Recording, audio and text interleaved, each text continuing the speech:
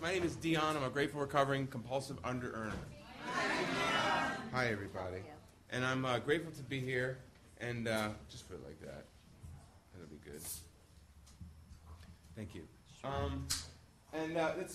Justine came out for an East Coast UA meeting. It was a Saturday meeting. And anyway, we were all excited, and we were talking about stuff at the meeting. And, you know, the vibration starts to raise up in people when you start to talk about under-earning, recovering from under-earning. And everybody gets all excited. And, you know, I was anybody need any markers in the art? There's a phone meeting going on right now, just so you know. There are people plugged in from all over there listening to the phone meeting.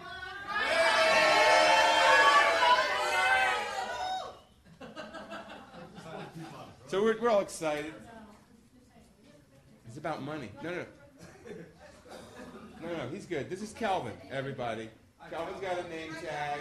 Now, Calvin, I want you to listen. You said you're going to listen to my talk now. All right, good. He's going to. Watch. Check it out. Listen. I'm going to tell a story about money. All right? Here it goes. We started talking about things at the meeting, and everybody gets excited, and then there was, somebody said, well, we ought to do this in California. Well, Justine said we ought to do this in California, and I was like, well, we need a person over there. We need a person on the ground over there. And she said, well, I can be that person, and so one thing led to the other, and then other people came on and coalesced, and suddenly, here we are, and we're doing this. So it's just amazing how when an idea comes up and we don't deflect that idea, things can happen. And it's not about me worrying about whether it's going to get done or not. That's the old model. The old model is I worry. I get an idea will come to me, an inspired thought will come to me, right? What if I blah, blah, blah? What if I... And then immediately I go back to the old way of thinking. I'm like, okay, the only way I've ever done anything is absolutely by myself, with no help. And any time it comes time to reach out for help, that's usually the time I abandon that skill or that job or that task. Whenever somebody has to proofread something, or whenever somebody has to put in their collaborative piece, or whenever it involves any other human being taking what it is that I've got going on and me having to let go just a little bit and let them do it, or help me, as soon as that part comes, that's when the under-earner says, I'm not going to be a part of it anymore. So there's no letting go. So let me just talk about 23 years ago. 23 years ago, my girlfriend Amy and I were driving around here today, and I realized, 23 years ago, I was, 17, and I ran away from home in Maryland, East Coast. And I ran away from home, and I came out to California because I wanted to be an actor. I wanted to be famous. I just wanted to dominate something, or just... It was old Beatles footage which really did it. That was the culprit. Because I saw the Beatles. I saw Beatles footage of them being whisked away in a darkened limousine, and there were all these girls chasing after them, right? And I was like, that's my vision. That's my vision. I'm not available to anybody, but somehow they want something from me. They love me. They pay me well. They think I'm a genius. Everything I do is great, but I don't really relate to them. That was my vision of happiness or abundance or prosperity or something. So I was homeless when I came out here, I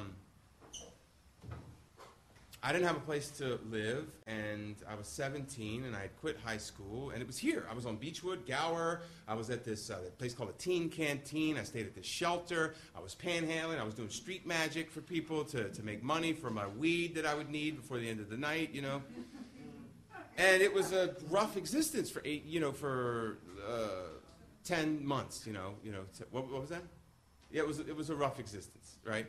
And I got into fights, and I'm not a good fighter. You know what I mean? So that's not cool.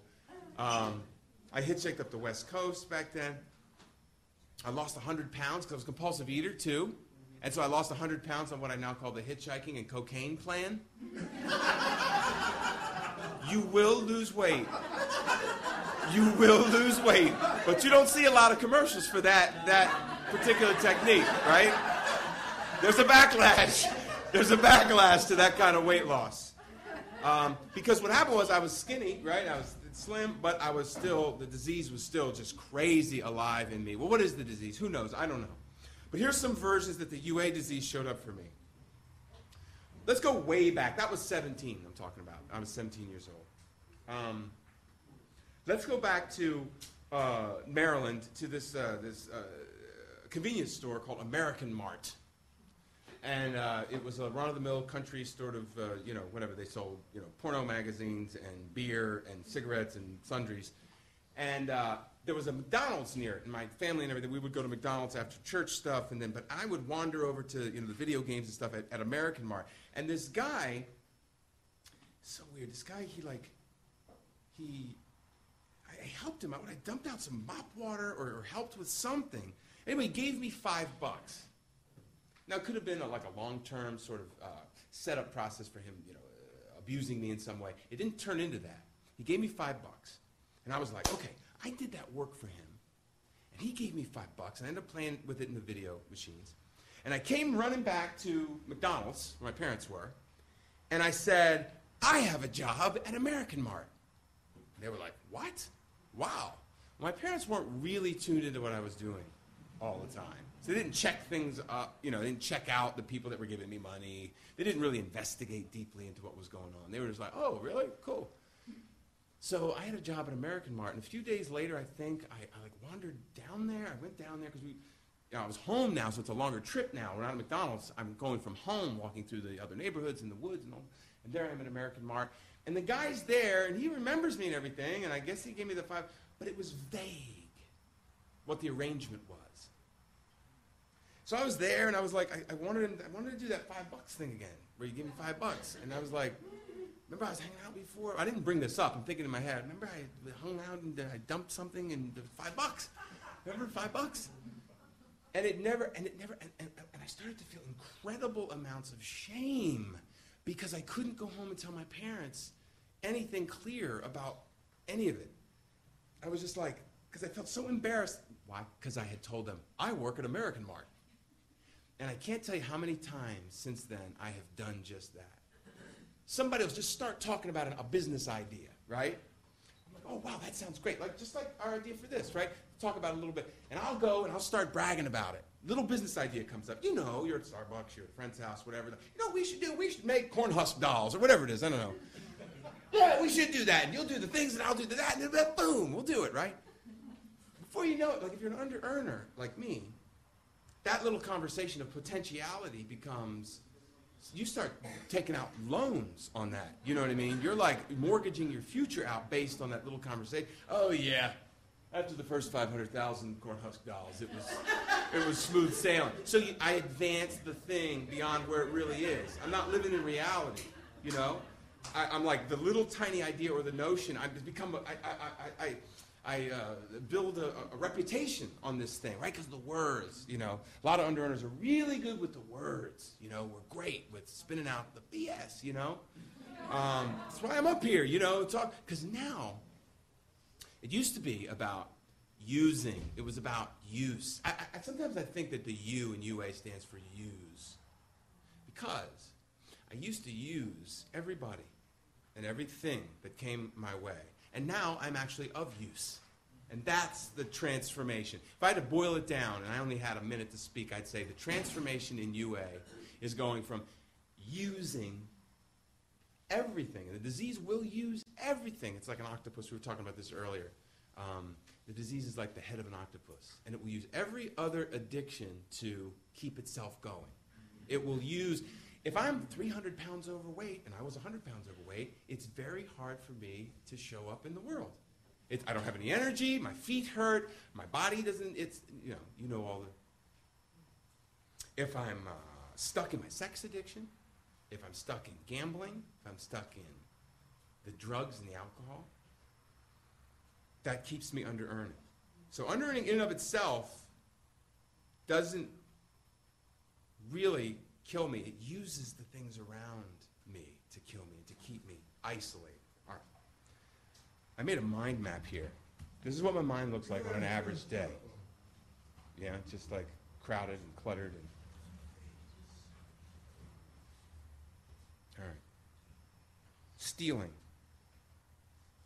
I stole. Anybody here ever stole? Don't raise your hand. Don't tell. You don't have to out yourself like that. Yeah? I've stolen too, Kelvin. See, I've stolen too. I stole from my grandmother. I stole from my grandma, my auntie. So you identify. I went to casinos, Las Vegas. I stole from churches. I'm run-of-the-mill. I'm a run-of-the-mill under-earner, Run-of-the-mill. I stole, big time. My grandmother lived in a trailer across the street from our trailer. They had a double wide. It was a little nicer. We were under-earners. Before I continue with that story, think about this. Think about the poor kid in your school when you were in elementary school. Just call him to mind. Maybe it was you, maybe it was somebody else, but think about him. Or her. You remember who it is. That's a result of under-earning. That kid got picked on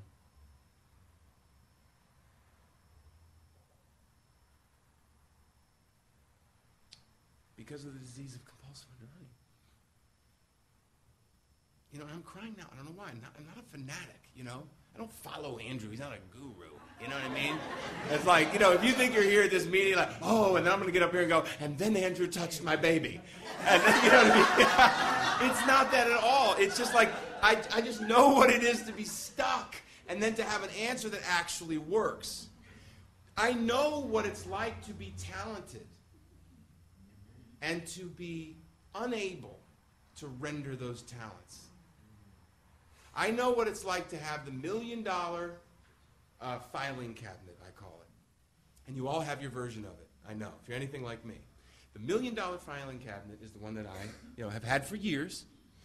And it's like it's giving off a vibration. It's where you keep all your art or your film or your paintings or your ideas or your notebooks or your shoebox full of just great ideas, right? And every time you come near it, you pull one idea out, and maybe you manage to get that idea out into the world, and it takes off, and you've seen evidence that it works. You've seen evidence that your ideas are good. You know that you have a thoroughbred inside you that wants to run, but you can't do anything about it.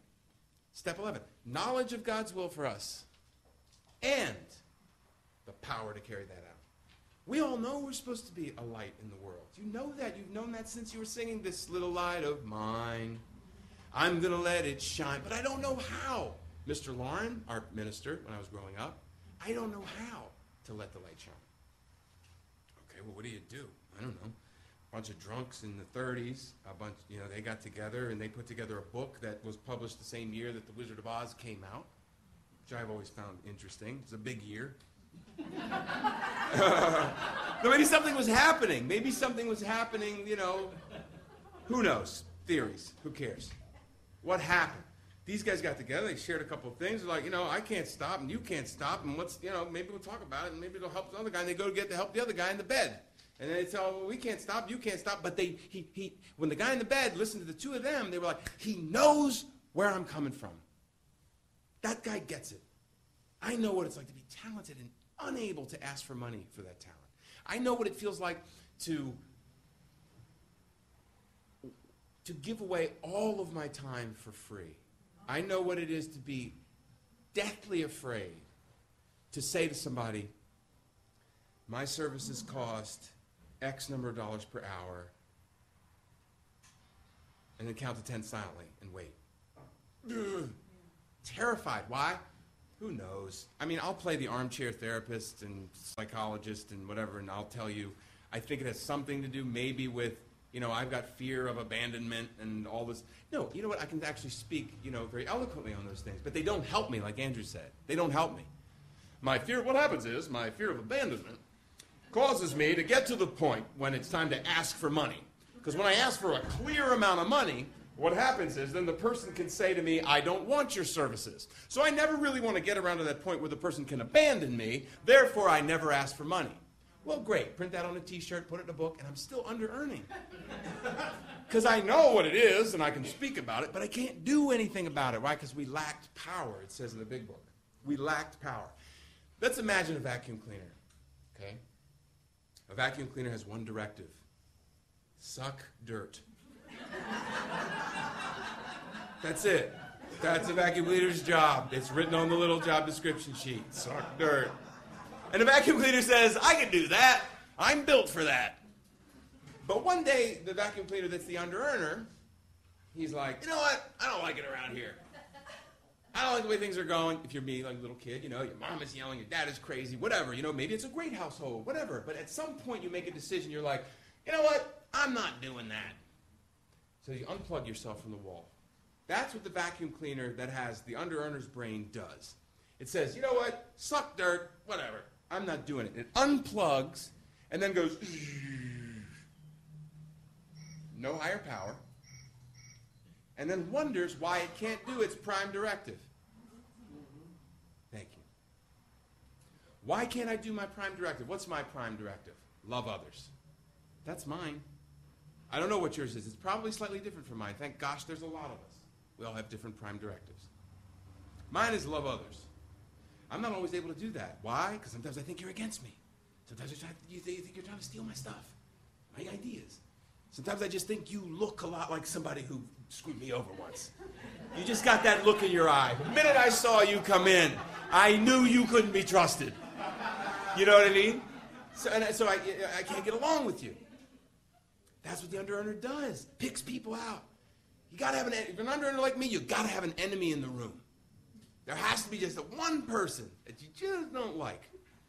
But UA showed me it's me. It's me. I'm the one. I'm the one that I didn't like. Yeah, you know what I mean. Okay. So how do the steps work with this? I don't know, but they do.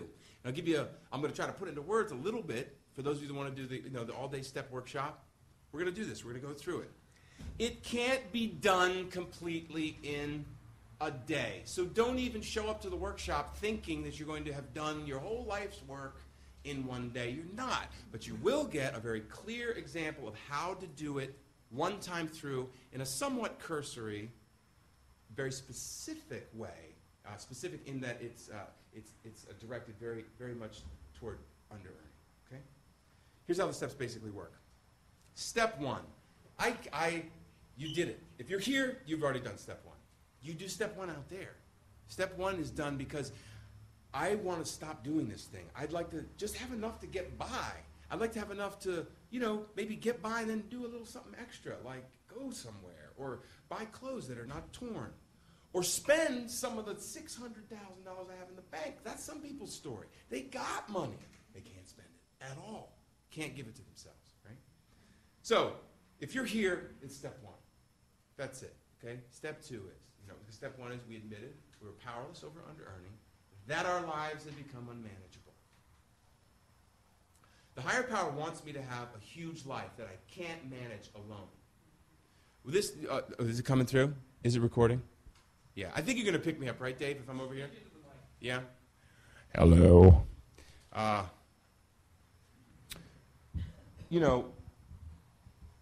Came to believe that a power greater than ourselves could restore us to sanity. Okay, that's step two. Came to believe that a power greater than ourselves. Let's return to our little friend, the vacuum cleaner, who has unplugged himself from the wall, right? There's no higher power. He can't do his thing. The important thing is that I unplugged it at a certain point. That's the important thing. The higher power is like light that comes through the window. And the only thing I do when I'm under earning is I just pull down the shade, a la Andrew's cave metaphor, which is very apt and very much applies to my life. The light, who thinks that when the sun is out and I pull down the shade that the sun has gone away? That's like I don't know, who would be fooled by that? Maybe a parakeet or somebody. But that's not the case. The light has never gone away. I just did something to block myself from it. Well, what did I do? What are we talking about? What did I do? And I hope you're not going to start talking about God. Listen, I'm not. Not God in the sense of the one that I was shown, which kind of looks a little like Barry Gibb from the Bee Gees. He's got like feathered hair, a white dude. First of all, it's a white dude. And I'm like, wait a second. Why? Where is my God? Beard, feathered hair, looks a little effeminate. I don't know. That's God, they said, that's God on the wall. And I was like, I don't know. Okay. I'm not talking about that. I'm talking about something, some vital energy that can help you bring your gifts out and use them to help other people rather than using other people. That's all. Simple as that, right? Step one. Step two. Came to believe that a power greater than ourselves. Can you possibly believe that? If you can just possibly believe that, then you've done step 2. If you can possibly believe that you were insane when you came here, that maybe it was something about the thinking, like Andrew pointed to, the sheer insanity of it. Maybe. Then you can go to step 3, and step 3 is made a decision. What is a decision? A decision means that the root of it is to decide. It's like incision. Incision means what? To cut into. Decision means to cut something in half. When you decide, you cut one thing over here. Okay, that's the old way. And then you look at the new way. All right. I'll put that one to the side just for now. You can take your misery will be refunded. You can always have it back. But if for this weekend, maybe you could just take a look possibly at this other way, make a decision. Okay, turn my will and my life over to the care of this thing. Well, how do I do? Okay, I made a decision, that's all. There's this old AA thing of like, there's 3 frogs sitting on a log, right? One of them makes a decision to jump. How many are left? 3. Because he only made a decision. He didn't jump yet. Nothing's been done. It's just a mental position. Open-mindedness, that's all. That's all you've done by step 3. You haven't bowed down to Allah or anything. People are like, God damn it, I'm not doing it because God doesn't exist. Okay, no one's asking you to do it. The only thing anybody's asking you to do is say, maybe, possibly, there's a power greater than me. I haven't been able to animate my gifts to the world in any effective way. Maybe this way will help. So what then do we ask you to do? The 12 steps. Continue in step 4, made a searching and fearless moral inventory of ourselves. We do the 4-step inventory. If you're an alcoholic, under-earner, compulsive eater, recovering person like me, you know everybody that you're angry at right now. And you can give me every detail. And the face starts, you know. Oh, you should have seen what they did to me. You should have seen the way they treated me. July 29th, 1979. And I remember it. And I'm going to keep it alive. Why? Because it makes it okay. When I can keep that resentment alive, it's all about resentment, okay? Resentment, the root of that is resentere. Who cares, Dion, what the root is? Because it kind of helps you understand what we're talking about. Resentment, resentere, really means to sense something again, to resense. And the big book says resentment is the number 1 offender. It doesn't say it's one of 6 good reasons why you should recover or why you've been suffering. It's that the number 1 offender, resentment. So what does that mean? Well, I've heard it put this way, the NFL, I guess, when somebody tackles somebody or, the guy jumps up and he catches the ball, boom, he gets hit from the side, and then they show it again and again. Boom, he gets hit from the side. Boom, he gets hit from the side. Boom, he gets hit from the side. And people love to watch it. They're just like, oh, God. Oh, did you see how he hit him?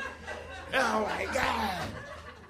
Well, the thing with the under-earner's mind is you resent or resense or replay how you've been wronged. You go about, you're seizing injustices if you're anything like me. You're seizing injustices from a young age. Oh, thank God he just wronged me. I don't have to do any more work.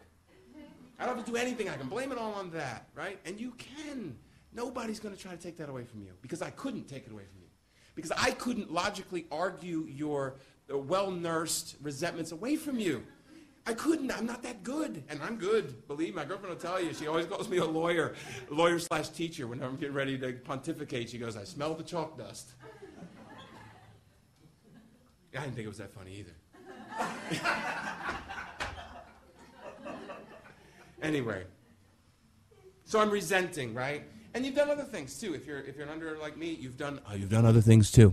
And so there are 4 inventories that you take. You take the resentment inventory, then we look at, how that's impacted us. Then we take the sex inventory, which is like, what have we done sexually? How have we hurt other people?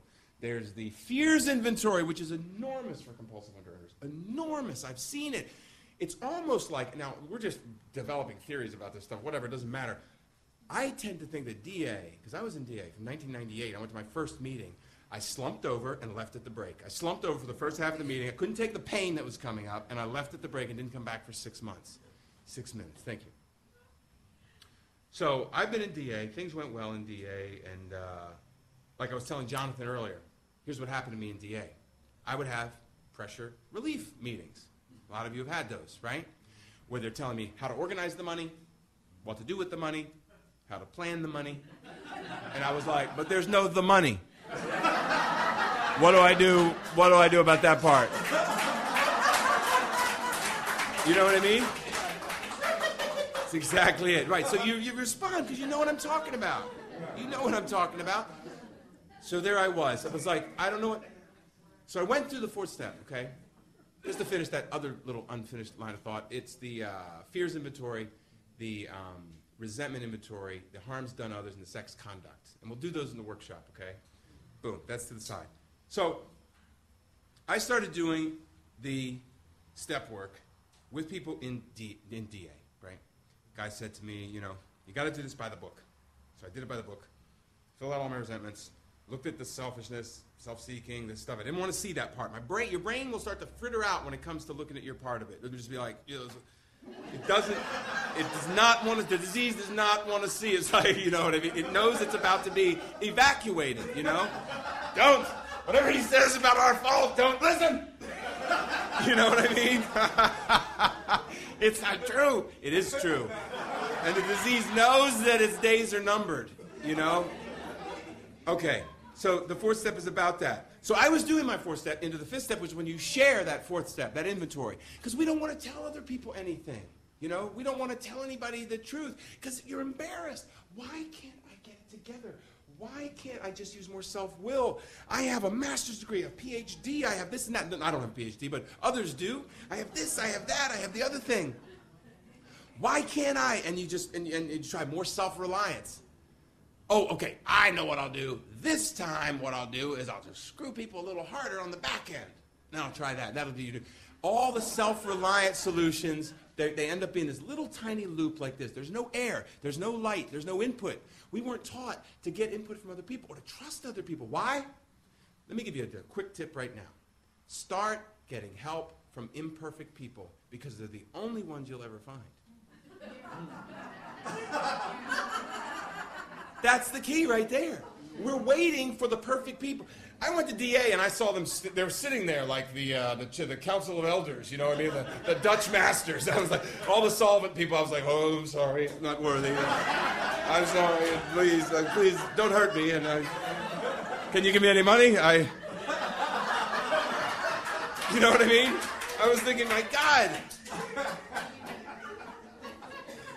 If I just put myself down enough, maybe somebody will recognize my plight and give me some money. It doesn't work that way. It's about this very counterintuitive route which was written out for drunks back in the 30s. And it works. Okay? Just telling my sponsor. He goes, read me that resentment. I got a resentment against my father.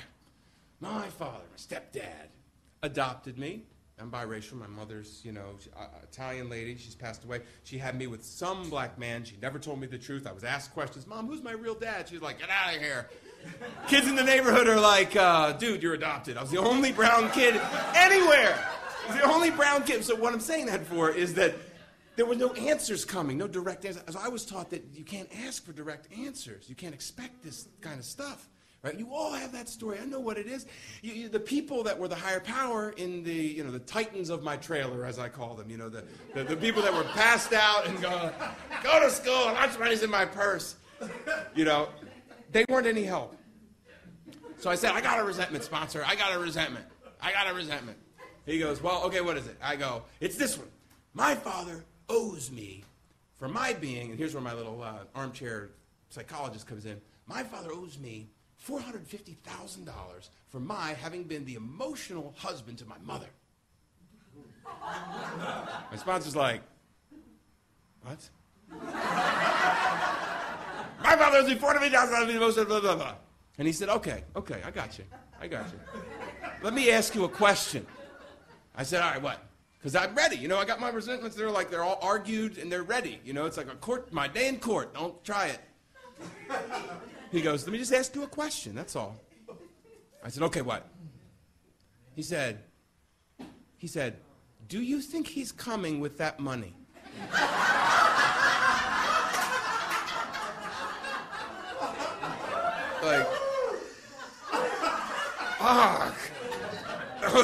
while. What? No. He was like, all right. I had been waiting for those that owed me the money. You can have it as long as you want. As long as you want to tell me why and who you're blaming and all that, you can keep it. And now I realize, keep it, and keep it far away because it doesn't help you. I thought Ed McMahon and the Prize Patrol and my father were going to come to my door with an oversized check. And in the memo box it was going to be for your having been the emotional husband to your mother when I wasn't there. They didn't come. And when I realized that, this was in 2004 when I did the 12 steps in DA. And when I realized that, I was like, okay, wait a second. I got to just let go of this thing because it's crazy, the thinking. That was dry. Because what I was doing was I was sitting in, waiting. I was sitting in my apartment, almost literally waiting for the money. And my life became a demonstration of poverty until those that had wronged me recognized what they had done and came with the check. So I can't show up in court looking healthy and looking nice with clothes and everything. You've got to be a demonstration of poverty because they're not going to know that he owes you that money. So when he uncovered that for me, I was like, oh, God, okay, good. So Dad never came with the Prize Patrol, but what happened was, turning that over, and then moving through the rest of the steps, we'll talk about this tomorrow. What happened was, I had made $15,000 up till that point. This is 2004. The next year, the very next year, I made $53,000 in 25 days. And I was like, this thing is loaded. This wand or whatever. But I went right back into the under-earning because I was terrified of that power. I was like, this is all me, because I was still coming from an ego place. I was like, this is all me. I ran high. So 2005, 2006, until 3 years ago when I came into UA, and I was like, okay, good. Someone has named that thing that I do when I do make a lot of money real quick and get terrified of it and go running. And it hasn't been that way since. Now I make good money, better money than ever before, but I don't run from it when it's happening. I've learned to just stay with the uncomfortability and sit at that vibration.